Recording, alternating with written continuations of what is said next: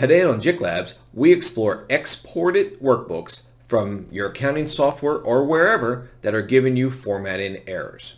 Let's get started.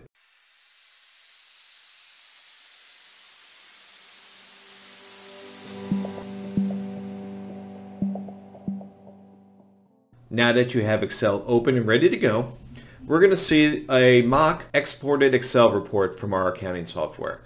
And it's got our invoice dates, salesperson cost, and sales amount. Well, right now we can look at dates and see that something was awry there, but we'll get to that here in a moment. But what we want to do first is we want to do some additional calculations with this data that we've exported or was maybe sent to you. So right now we're just going to do GP percentage, and that's GP equals GP dollars divided by the sales amount. And we hit enter. Whoa, what gives? Why is it showing us the equation?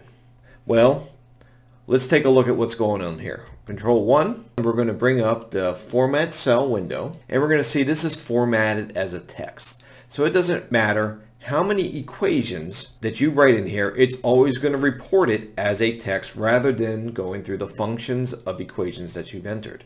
So how do we fix that? Well, we can come up here and hit General, and that will take care of this cell by itself, but it also will not update this Excel for us. But if you edit that cell and hit enter, it will fix that for you. Now, if we were to come down below and do the same exact equation, well, we're still going to get that formatting. But if we were to copy and paste down, Excel's going to pull down that formatting for us. Since we've changed it to general, now it knows that we're typing an equation and it's going to update it for us. But the dates over here are still skewed. So let's highlight all of column B.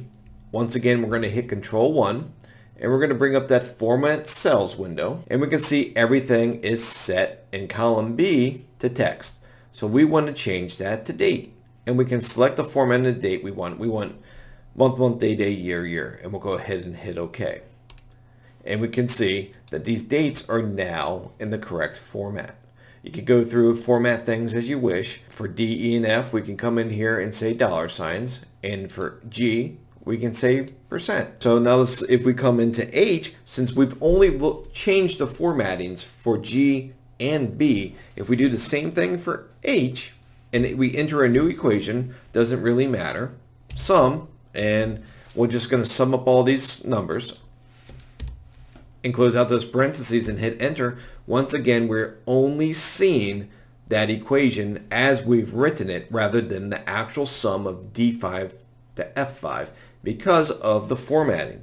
So there's a couple ways you can handle this. You can handle it by row, column by column, which could be a bit tedious for you. But generally when you export these items, you already have to do some formatting work to begin with. You can handle it column by column, or if you clicked up between the rows and columns and highlighted everything and hit Control 1, and we bring back up our Format Cells window, we can hit it as General, and Excel will update as we go. One thing you'll note is when we hit OK, we're going to lose all of our formatting that we've already changed. So right now we're back to square one, but if we were to come in here and it says equal sum and hit those equations, Excel is going to do that for us. So there's no wrong answer, but if you come into an exported workbook or a workbook that was sent to you and you're trying to add in equations and you see the physical equation that you've entered rather than the results, it's telling you that there's something wrong behind the scenes with the cell formatting.